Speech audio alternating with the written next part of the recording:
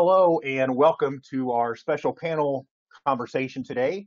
Don't return to normal, return to better. My name is Dwayne Butcher of Lean Frontiers, and I'll serve as your host for the afternoon. Just two quick notes before I turn things over to our panel facilitator. This session is part of our Rapid Response webinar series.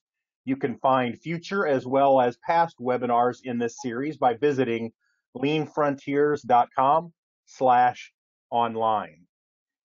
Second, today's session is being recorded, so you'll receive an email within about an hour after this session ends with a link to the recording. And please do share this with others in your organization. So for now, let me introduce our panelists. Each of them is an accomplished author and coach. For expediency, I'll share links after our session is finished so that you can learn more about the facilitators. But for now, let me please welcome who you see on the screen here, Jamie Flinchball, Karen Martin, David Veach, and our facilitator, Jim Hunsinger. So thanks so much, panel, for being here. And Jim, I'll go ahead and turn things over to you. All right, thank you, Dwayne, and thank you, panel, and thank you everybody for joining us. Just one thing I want to jump into what we're going to do here pretty quick. But one thing I wanted to mention to kind of kick this off was the name of this session, as Dwayne referred to, is "Don't Return to Normal, Return to Better." And it actually started off with a conversation we were having not that many days ago with David, and he happened to mention that. And in the context of that, we thought that's a great point and a great thing to think about, and even better, be better to discuss about it. So we said, okay, well, let's get together a group of people that can talk towards that, and that's what got us here just a few days later with this panel. So we're excited about that.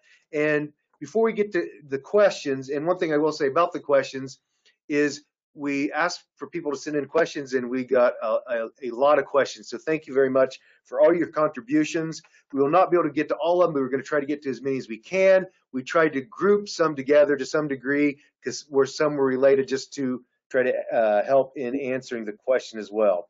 But before we get going, we're just going to have go through each of our panelists and let them kind of give some opening comments. And of course, ladies first, we'll start with Karen. Thanks, Jim. Well, hi, everyone. You know, these are definitely challenging times, but what I love about what's happening right now, the silver lining, as it were, that we're experiencing, is the proof that human species is a very resilient and a very adaptive species. And I mean, we've moved so fast and pivoted so dramatically in many ways, and yet we're all still here. Well, not.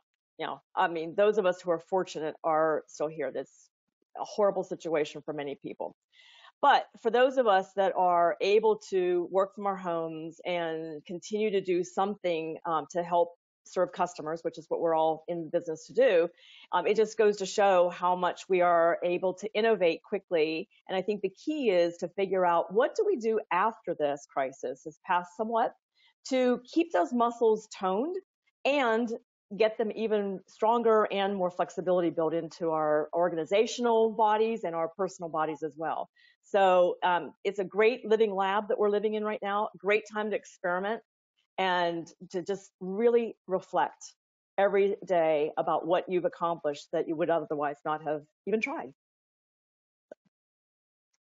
That's my thought. All right, thank you, Karen. And next we'll have Jamie give his opening comments. Great, thank you. Two themes that I've been focusing on with a lot of my coaching, some of which is with entrepreneurs and business owners, some specialists and executives. It's really two things that apply, I think, to both individuals and to companies. One is in a period where we feel like there's so much that we can't control, it is focus on the controllables. Find whatever it is that you can control and really knock the hell out of it, right? Really, I don't care if the only thing you control is your posture during a meeting, then that's what you focus on. So however big or small, you find your controllables, you focus on those, you make the most out of those, since there are so many things you can't control. The second thing is really to double down on strengths. And again, organizationally or personally, if you're if your strength is about relationships or it's about waste elimination or it's about strategy, just double down on what you're best at and make the most out of that as a focal point. Some people will do better than others, and some people will be able to help more than others. But ultimately, if we leverage our strengths and really focus on how those become the shift and the focus, I think we can do a whole lot more during this period. All right. Thank you, Jamie. And then David. Hi, everyone. Welcome. Thanks for joining us. What comes to my mind is just when we have talked about introducing change as lean change agents for decades, right? And we all know that change is difficult because people start in this comfort zone, and people really resist getting out of that comfort zone because they're afraid of what the new is going to look like. There are thousands of people who've been working remotely for years. This is not a new thing for a lot of people. But for all of those who are now out of their comfort zone, trying to figure out what to do in this new situation, I think that's where we've got some real opportunity to explore. And so that's what hit me is we have time now. Some of us are really busy, some of us are not at all busy, but all of us have gotten past that resistance now, and we've accepted that this is the way we're going forward. We're going to be stuck here for at least a little while. We got to figure out how to get as much done as we can. And so we're innovating. We're creating these new ways to work. And if we don't take the time to capture the new stuff that we're doing and think about it and think about putting these in place permanently, we're just going to go back to normal. And I'm telling you, that's going to be going back. And we don't want to go back. We got to go forward. So if we focus on what we're doing differently, focus on what's working now, what can we do better when we get back so we return to better instead? And that's where I want to kind of focus this conversation. I think you guys have some great things to share. We've got some great questions, and I'm ready to dive in. Okay. Thank you, David. And with that, what we did putting these together into questions, like I said, we got a ton of questions, is we had kind of talked several times about just what's going on as a group as we were setting this up. And then also we took a look at the questions, and we, to the best of our ability, kind of tried to categorize it to some degree with three categories. So we're going to kind of walk through questions we think that kind of correlate as we went through the questions of these. And the first one is kind of around the attitude and mindset. So with that, the first question somebody asked was around the what psychology considerations are there in supporting a team to seize this particular opportunity to return to the better in that case. So any one of you want to jump in and just start the discussion? Sure. For teams, what we're having to do now is be much more mindful about how we're communicating with our people. Where we used to be able to just kind of wander around the office or wander out on the shop floor, now we can't do that. So we have to be very mindful, very intentional about going out and connecting with people on our teams. A lot of folks are struggling with how to huddle in this new environment, but a lot of folks, like I said, are learning these new ways to stay connected and deliberately make progress as a team while they're working remote. Some would say, I would imagine that some would say they're communicating better now because they have to go about it intentionally and more mindfully. Yeah, I'd just add, first, maybe a big picture note around what companies need to be thinking about and team leaders need to be thinking about is, the next wave that we have to worry about is a mental health set of issues. And I think we need to be very aware of what people are struggling with, family members that are sick, family members that are laid off. And so, really being mindful that the stresses that people are experiencing are being experienced in very different ways and very acute ways. And so I think there's just needs to be some mindfulness and even company programs to help deal with that. The second thing, as David said, I think a lot of people are communicating more intentionally. They're putting more thought because the social contract of how meetings used to be run was broken and we need to reform them. We don't want to, I don't think people want to go back to work, put on a mask, sit in a large group meeting and watch, 100 PowerPoint pages. Like they're going to be pissed off if that's their experience. So, keep that thought going about structuring purposeful communication, whether in meetings or anything else. Another question somebody had was or actually several people kind of alluded to this. They feel like that people have been a bit, in the last month and a half or so, a bit passive and not quite sure who they should trust. A lot of information that's came out is changed, almost kind of changes on a daily basis to some degree, but certainly changed. But they kind of ask the question, in that environment, how can they, or how can we, or how should we show up differently with that circumstance? I'll jump in. So clarity first is a theme that's near and dear to my heart. And I think that there's, to Jamie's point in the beginning, there's what you can control, there's what you can't control. And what you can control is how you're communicating, and you can control when you're receiving an information, whether or not it's clear enough to know precisely what to do with that information. And so I think that's something to think about. In terms of the mixed messages and the confusion that we hear from the outside, we can't necessarily, go to Washington and say, what do you mean by that? But we can ask our bosses and our superiors and our colleagues and our teams, what do they mean by something? And that helps quite a bit in this kind of, uncertain and somewhat ambiguous environment. We can actually control ambiguity to a large extent. We can't necessarily control the uncertainty. No, you're right. You're right, Karen. I think one of the things we've got to keep in mind is we need to take this opportunity to teach folks how to think a little bit more critically and how to ask more questions so they can get to that clarity. So ask questions of your leaders, and leaders ask questions of your people, so we can get more clarity on what our internal expectations are. The world is going to happen. The world is going to go on.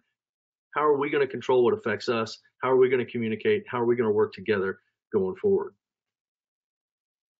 Yeah, can I add one thing to that, David? That's a great point. And one of the things that I have found over the years is just a very powerful technique to use is asking questions about questions. So in other words, when someone asks you a question, there's very often something behind that they're not necessarily articulating. And by asking them to explain a little bit about why they're asking that question, in a very kind and loving and gentle way, you often learn that you had no idea what they were actually asking until you asked the question about the question. So that's just a little trick that I picked up somewhere along the way that has been super powerful. Yeah, that's very cool. We are very good at making assumptions.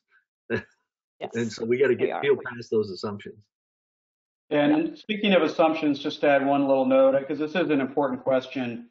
Leaders in organizations, again, they can only control their organizational culture, and trust is going to be a really important thing, especially as people understand all the circumstances. We've had companies where people have said, well, if someone that works next to me is infected, they will tell me, right? Just wondering if they will or won't.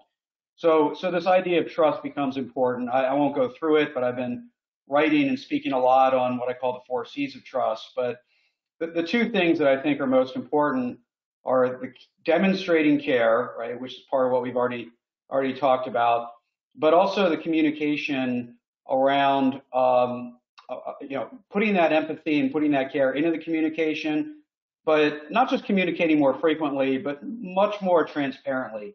And that includes saying, here's the things we don't know yet, right? Just here's the things we do know, here's the things we don't know.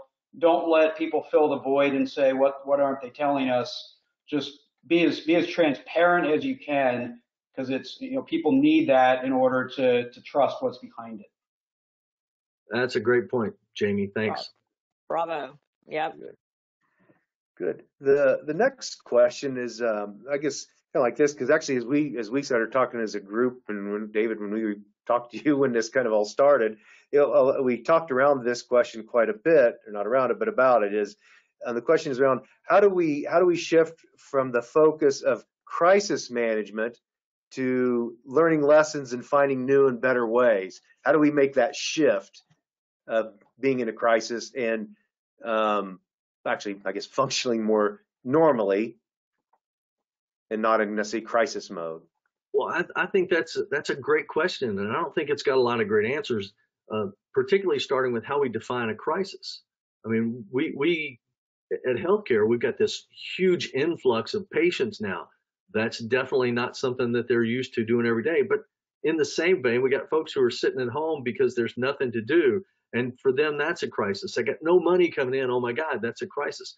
So we're all going to respond a little bit differently to what we think crisis is. And fortunately, I think we're past that shock and awe part of this. And now we're having a big debate about when we're going back to work and all these different things going on and all this different these messages being passed around.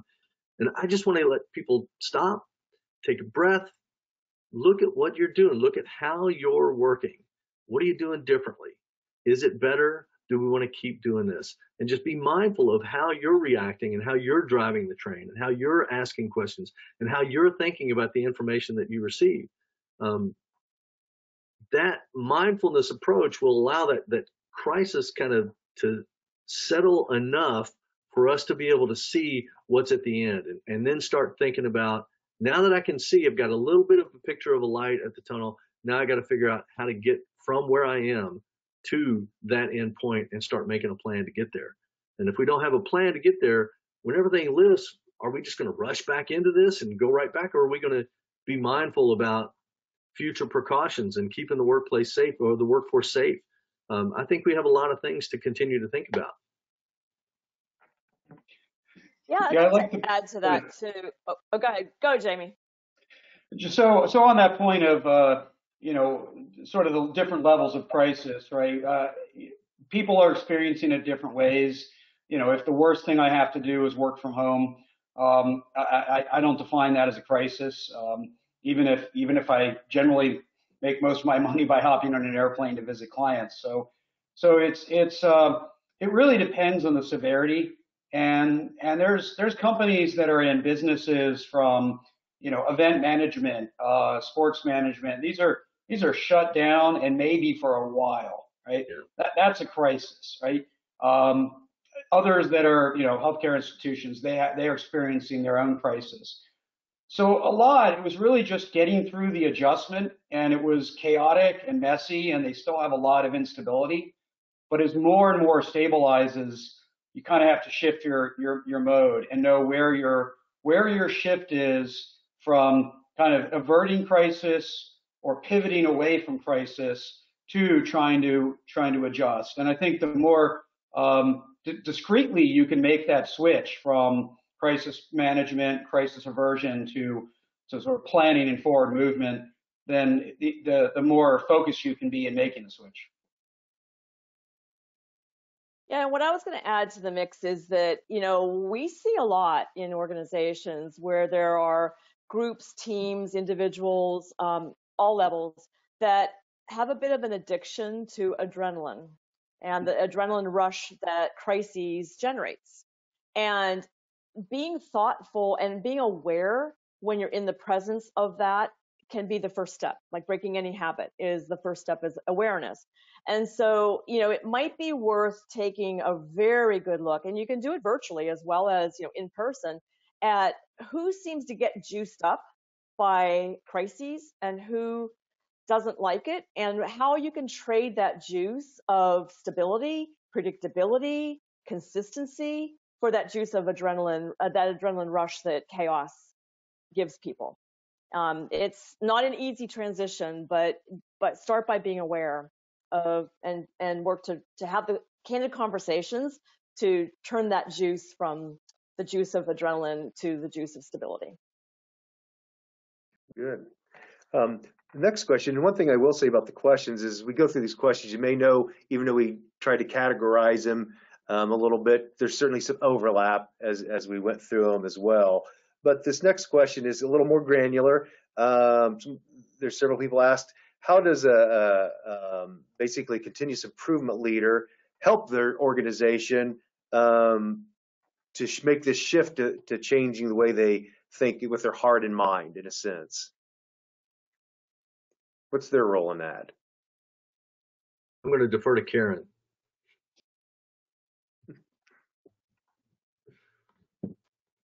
You know, to me, everything starts with conversation and understanding where people are coming from. And, it really depends on what gap you're trying to close and what is it that is happening or being said or behavior that you would like to see shifted, and then what's the root cause of that, and then how do you close the gap? It's like classic problem solving.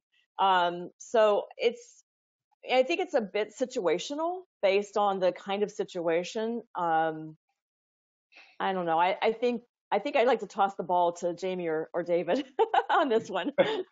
I'll give it a shot. I do agree. It's very situational. It depends on, where the business is and their crisis management and things like that. But a lot of improvement is, you have stability. It broke. You're trying to fix it and then maybe notch it up again. Well, a lot of things broke, right? And you're not even trying to get it back because you can't, right? You can't get it back to normal because the disruptor is still in place.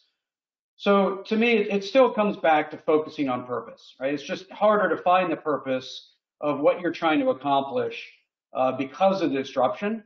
But you come back to, what are you really trying to do? What problem are you trying to solve? What do you want this meeting to do?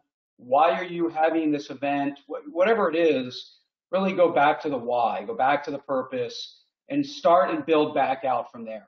And if you can get people connected to purpose in their actions, then they're more open. Then you can get more into tactics and how to and all the different ways you can help them go forward. But if they aren't connected to purpose around why they're trying to do something or make a change or fix something, then you're really trying to jam stuff that doesn't feel congruent with what they're experiencing right now. And I think a great role for continuous improvement professionals in the current state is to provide all the support and comfort and advice that they can to their leaders who are making the plans and making the decisions to come back. Facilitate those good discussions, ask those good questions, help them to find that gap that both of you have mentioned, and then provide the coaching and support and the connection that they need to get the word out so we can actually make some progress. Okay, good. Actually, with that, I think that was maybe somewhat of a good transitional question. We're going to go kind of roll into our next, it's the way we categorized things, kind of around personal kind of work habits, things associated with that. So the first question for the group is, within this new work model or that's going on, what new work models do you see emerging from our current reality, our current situation? I think the biggest that I hope will emerge is more distributed ownership. Call it empowerment, call it a lot of things, but you can't. There's a lot of things you can't do in large groups. You can't put your fingers on every part of the organization in the same way. You're kind of having to trust and delegate and empower to your teams in this sort of largely working remote environment. And you can't go and touch everything yourself. So no matter how many hours and how much energy you have. So I think we're seeing more distributed ownership of decisions and tasks and direction. And I hope we kind of learn from that and carry that forward. Ultimately, all speaking as lean folks, that's what we're trying to build anyway. And if this becomes a forcing function that helps to drive more of that, and more leaders learn to trust, effectively delegate, make sure there's clear processes so that they can, then that's a great shift that I do hope comes out of it on a more permanent basis. I'd like to mention something that I've been thinking a lot about lately about work models, and it's the kind of the opposite of, I think, what the question was asking is like, what are the work models going to change? I'd like to raise a red flag on what work models should not change. Yeah. And I'm a little concerned that everyone's getting so, comfortable now with virtual work that we're going to swing way too far the other direction and think that everything can be done virtually and everything is, easy to do by technology and everything that, I don't want us to lose the human element of having candid conversations. Difficult conversations are very difficult to do on a webcam. They can be done. They are done. They are being done. But there's just the human connection, and reading body language is much more difficult on a webcam than it is in person. And people act on camera. When you get people in a room, they relax into themselves a little more easily and quickly. So especially if you're leading improvement, and especially if it's a tough improvement, you have to be really careful that you're reading everything you possibly can from a webcam. And it's a lot of work. It's a lot more work reading from a webcam than it is in person. So I just don't want us to go 180 the other direction, and then find that nice balance with virtual work and in-person work, eyeball to eyeball. Yeah, I think that's a great point, Karen. We do as humans have this need for this tight human connection with. We've got our families and we're still in tight connection with them, largely speaking. But we as humans have a bona fide need for a community to be around as well, and to have that face to face, that community. That said, we have proven now that we can still get results working remotely when we may not have been able to before. So there's going to be a hard argument being made to say, no, you have to just be in the office. And we got to learn how to just quit trading time. When we need to be together, when we need to be face to face, by God, we need to do that. We need to create the time for that. But I don't want people to say, hey, you got to be in the office just for your hours. You got to log the hours in the office. Right. So the leaders need to make the plans for what the outcomes and the objectives and the results need to be. We need to share those plans, and then we need to turn loose. We need to let go and let people do that. Back to Jamie's point about the empowerment. They've demonstrated that they can do this without us standing over them. Well, let's let them do it. So I think we made standards. Have the standards. We need standards. What's the standard for when? What do you do in the office? What do you do virtually? What are the standards? I think that's an important decision point. And how are you going to measure the performance of the work? And we can do that remotely as well. But again, it's hard to beat that nice tactile team huddle. Everybody breathing in the same space, looking at the same things, developing the plan for the day. It's hard to beat that, but it's not the only way to work. Right. Okay, good. Yeah, actually, that's something I can certainly relate to. Not that me and my team were working remotely, and we certainly get things done, but when we're in the office together, you can have those instant conversations very quick. The feedback loop becomes much more efficient and effective. That helps out, let alone like just the human interaction. The next question is, so what can you guys talk or discuss or tell about some tools that folks could implement now to help lean practitioners, guide their teams to this new normal, or I guess maybe in the case of what we're doing here, this better normal? I know you guys have been working with some organizations and folks virtually as well, so we maybe have some experience you're going through right now with it. Well, I'm wondering if people are finding it easier or more difficult to use a simple tool like a huddle and a visual management board, that team information board. Are they finding that more difficult to do in this remote environment, or is it easier to actually connect more with this remote environment? The immediate assumption is, oh my God, everybody's scattered all over the place. How am I as a leader going to kind of keep track of things and maintain my sense of control and sanity and make sure people are still doing the things that they need to do? So we're discovering these new ways to work. I want people to be able to share what kinds of new things are working for them. How have they digitized their team information board so that they can still share the performance metrics that mean something to people? I think there's plenty of room for discovery, but we need to be sharing this stuff as well. Karen, you got some folks that are doing something specific. Is there any tricks that they've learned that you can share? Yeah, so of all of our clients, the ones that have internal improvement teams are all healthcare, and so we've stopped all improvement projects for right now because most of them are testing centers and they're very busy. For those that aren't, we've been working at the leadership level, so we're not at at the practitioner level right now.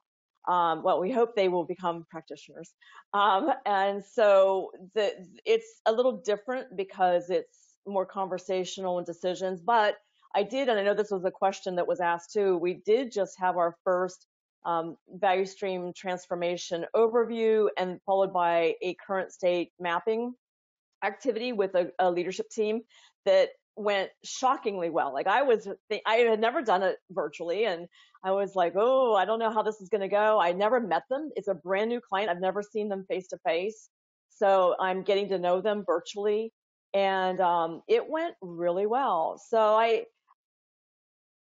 think as a facilitator, I can say one thing that would be helpful for anyone that's facilitating is that, it's just a matter of asking the same right questions to get people to open up.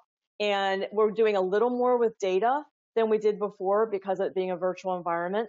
We're not walking the Gemba, although one of the guys is actually in the office. And so he did actually do a video of something that we needed to see. So we did get that.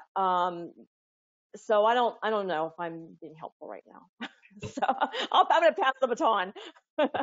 Well, I'll kind of, take it a step up in just sort of categories of tools, because I think it's less around here's the best tool to use and the best method, but I'll say there's sort of three things that I think from a method standpoint are really helpful for teams. One, experiment.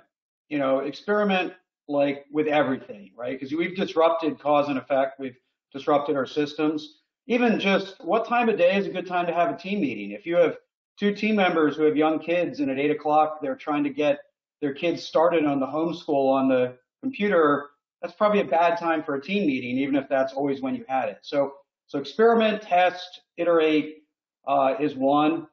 Rapidly turn what works into new standards. Even if it's just how do we determine who talks next in a meeting, right? Whatever it is, just develop new standards for the little things that help. And then try to drive waste out of anything you can, right? So some of it's happening naturally with this sort of interruption, but I think there's a lot of people that are finding a lot of this work harder, and so just drive micro waste out of your personal routine, out of your team's routine. Focus on what's really most important, and if you focus on those three things, I think you can find a lot of things that will end up making the team more effective. Yeah, good point. I think we've been hammering people for decades to go to the Gemba, go to the Gemba, go to the Gemba, go to the Gemba, right?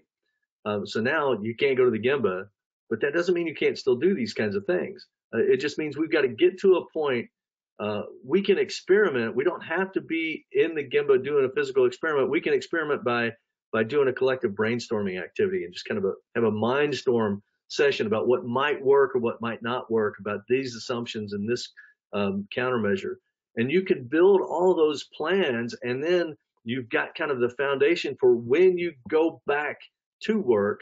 Here are the things we've got to put in place. So we get into this implementation cycle, and that's what makes us return to better. Make those plans, plan to implement hard when we get back, and then we'll be better off. Okay, good. I'm going to add one more thing that you guys just triggered, if you don't mind. We were at a client right before the lockdown and did a Gemba walk, and it was a non-manufacturing, non-physical, all data, everything in the computer. And I debated whether or not we were going to walk the value stream at all or not, because we had so much involvement from the different functional areas up front that I thought, I'm not sure it's going to be very helpful. Wow, I am so glad that we said yes. Let's go ahead and walk the value stream. Just talking with all the people that play the functional role that weren't on the mapping team because they were frontline workers, the leadership got so much more aware of the obstacles that they face, the barriers to the processes they're trying to do, and we would never have achieved that. I think you can achieve the same thing virtually. It's getting the right people in the conversation so that people can learn, leaders especially can learn what the reality is of the process and how it's working and things like that, or the value stream. So I think it's not impossible. We just have to peg the right people to have the conversations with, so that leaders get a cross-functional perspective. Excellent. Okay. Yeah, that's good. Actually, great answer, Karen, because that's what a great segue type answer to kind of the next category we were rolling into as we were going through the questions is teamwork. And kind of one of the first questions somebody had asked about that was, so how do we go to the Gemba virtually? Well, I'll kick off. I mean, it literally is identifying, who you need to talk about and what you need to see. Now, for an organization that's still operating and there are people in the office, video cameras are beautiful. You can do lots of videotaping. For 100% remote workforce now, it's interviewing people and learning about the work, learning what their experience is, learning what their frustrations are. I always say that the minute that someone's frustrated, there's waste. It's hard to be frustrated without being in the presence of waste. And so it can be done. You just have to get them on a Zoom call or whatever it might be and ask them the questions that you want to understand about the current state. Yeah, I'll add to, I'll go two different directions. One is, back when we used to have, 24-hour changeover times for a massive press, I mean, we'd set up a video recorder, let it record the whole thing and do some of it on fast forward and slow-mo. And we did direct observation 20, 30 years ago with video. And so I think there's a lot that can be done in that way. The other thing, returning to my point about more distributed ownership and leadership, is what I would sort of term surrogate direct observation, or surrogate go to the Gemba. Right? There's a lot of places where distributed work in general, we can't always go to the Gemba physically. So teaching someone who is at the Gemba how to observe and then trusting their eyes to be able to communicate back with you is, I think, a wonderful development opportunity. If you were forced into it, great, develop a bunch of people to be your surrogate eyes and filters to see what you wanted to see. And maybe some other good comes out of that as well. Yeah, we've got to walk that line between empowering and abandoning too, because I can see the temptation for folks, oh my God, I can't get out there as often. So yeah, y'all just do your thing. We as leaders still have an obligation to provide all the support and encouragement, the correction and the new challenges for everybody virtually as well. So your Gemba might change to, I'm sitting in my office, but I'm talking to 4 people around the country. Let me get on there and define my interval. So we're going to adopt this idea of short interval leadership. I'm going to come around frequently, but I'm not coming around to micromanage and tell you how to do your job. I'm coming around to make sure you got everything you need to succeed. And then we're going to touch base and we're going to go on. And you should have been doing that in your regular workplace. You ought to be doing it now by different communication means. You've still got to get out to the Gemba. Your Gemba's just changed a little bit now. And the things that we learn now about connecting with folks and about asking the right questions and about keeping them on track and providing the support they need instead of being directive and micromanaging, you need to keep that going back. People are effective when you let go. With that actually is a good... Can I just say one corollary of letting go is making sure that it's smart letting go and not abdicating all responsibility as a leader. Absolutely. There's a fine line there.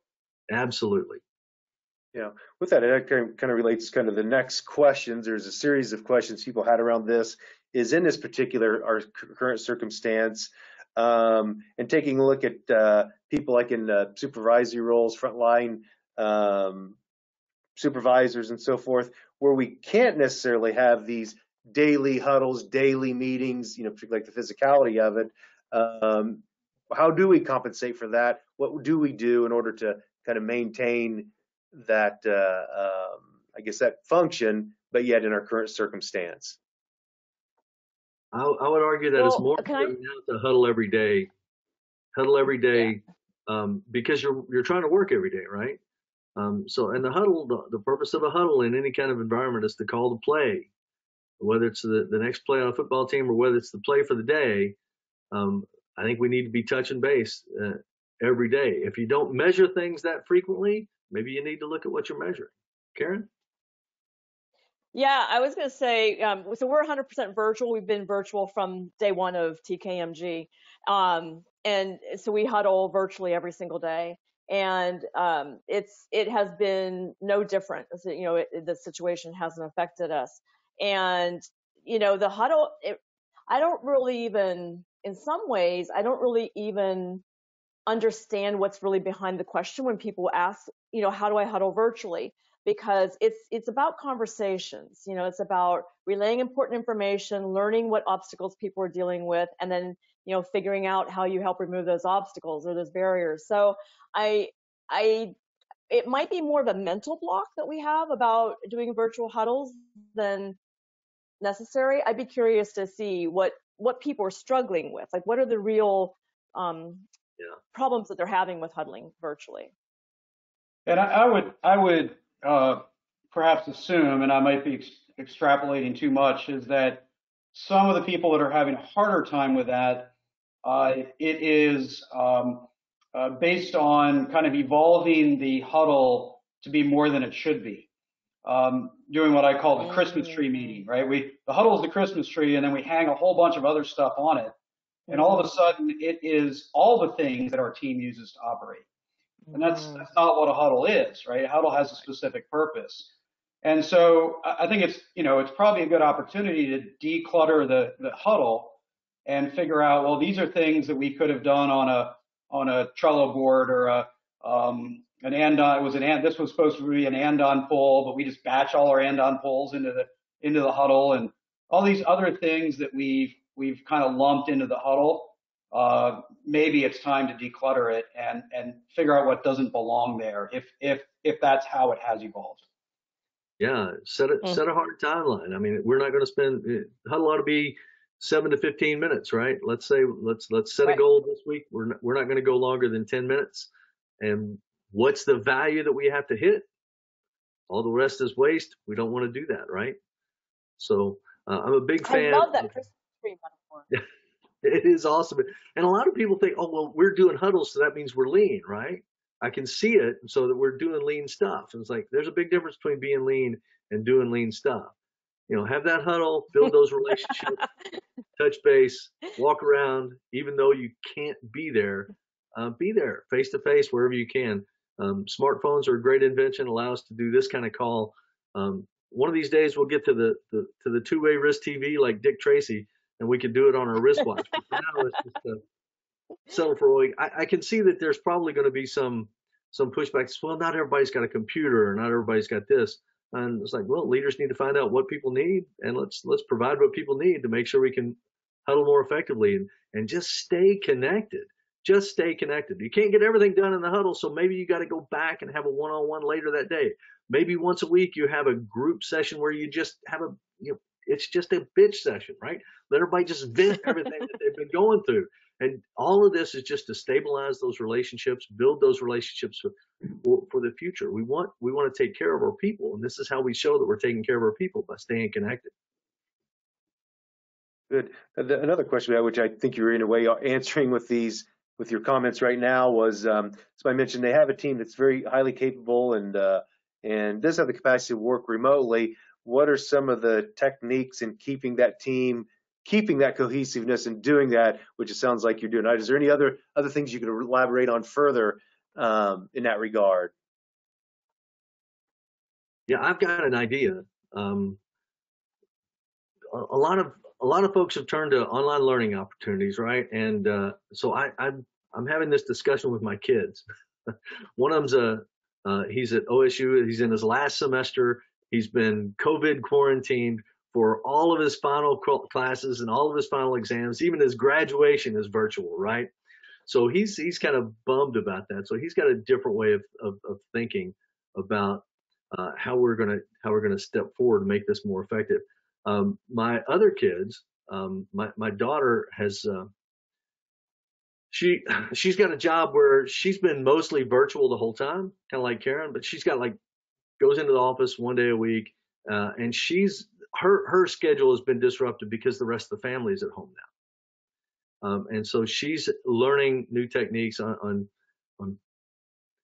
managing her own schedule and working around the crying babies and the kids who need the attention and the wife who needs more attention as well. And then my third child is in Austin, Texas, and he and his fiance are down there, and he works for a marketing firm and draws real strength when they're together in the office. I mean, because you get that physical connection, there's some energy that you still can get. But he says since they've been quarantined, they've had much more of an opportunity to connect with a wider circle now. My son was even telling me they had a virtual beer pong tournament that he was the runner-up. He was the runner-up. But if we can innovate like that, if we can create these kinds of virtual interactions, what can we do with teams? Can we do virtual team building activities? Can we jointly go into online learning? When my son had to face the online learning for the end of the semester, his eyes rolled back in his head. And you can ask anybody who's done mandatory compliance online training. It is not a treat. It is a painful process. Nobody wants to do it. You just do it to click the block. So there are some wonderful online learning platforms out there, but let's set a goal as leaders. Let's say, all right, as a team, we're going to go through module ABC of this particular thing, and then we're going to meet together. We're going to spend an hour talking about what we learned in that. So we go through that learning experience in a small chunk and then have a more meaningful experience where the group talks together. I think that'll be a great start to building that team more, because you're focused on learning, not just work, but you want to be able to tie it together so it's more purposeful and meaningful. Okay, just a good. couple of thoughts. All right. Well, this will be the last question. We're just down on the stretch here with our time and everything. But with this is several people ask things around this. Is how can you effectively run a value stream mapping workshop online or virtually in this environment? I'll start. I'm in the middle one, and it's not, 3 days like you do in person. It's actually broken into 2 to 3 hour segments with breaks and homework and stuff like that.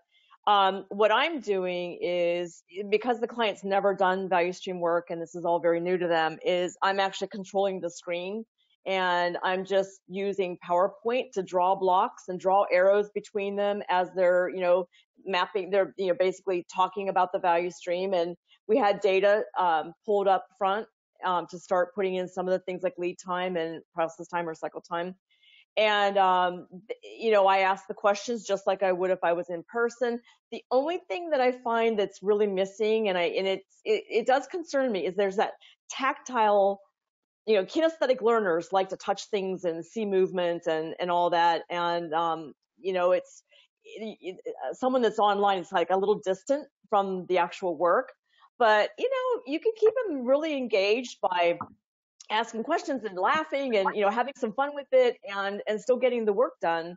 And then I'm going to convert it into the software that we use, which is like Graphics Flowcharter, for the actual deliverable to the client. And it's so far working really well. There are only 4 leaders in this particular team. It's a pretty small to mid-sized company, so it's a smaller team. So I'm not sure I would attempt online mapping with the normal team size we get is 8, 9, and 10. I might try to go more the 6 to 8 realm max, just because I think it's harder for people to get a word in when there's more people.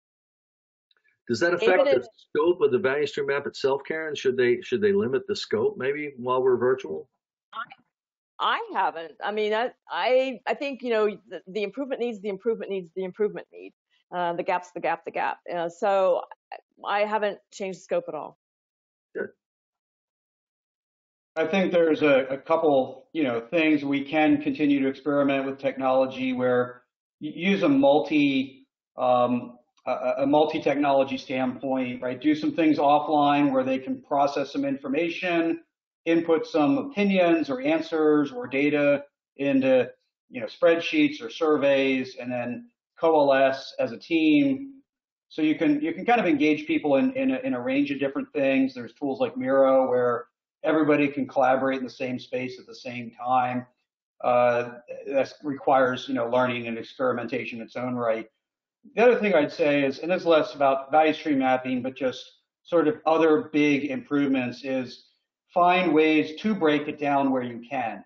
Not to limit the scope, but to break down the problem, break down the project.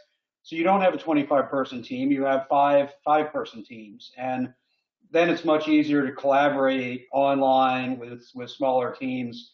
And for a lot of projects, we need to be, breaking them down better anyway. So it's probably a good focusing opportunity. So I think we do need to think about the way people engage. Again, experiment, try new things, and make sure it fits with that particular team. Yeah, I'm really glad you guys really make time for this. This has been great. Yeah, Go ahead, one more quick thing is a very tactical thing is that, with most of the online, communication tools like Zoom, you can give mouse control to the other person. So for example, there was something they were trying to describe to me and I couldn't figure out exactly how they were describing it to make it visual. So I just gave them mouse control, said, hey, move the blocks around. So they, so it was them engaging with the map and they moved them around. I'm like, oh, okay, now I get it. So you can definitely have it be interactive. It doesn't have to be just one way. That is the coolest thing ever. Okay, great. All right. Well, we've hit our target time. So thank you, everyone who joined us. Thank you to our panel, Karen, Jamie, and David. And with this, we hope we gave you some things to think about and things to do that will get you not back to normal, but back to better, which is where we want everybody to be. So thank you very much. Thanks, Jim. Thank you. Thanks, everyone. Thanks. Bye, everybody.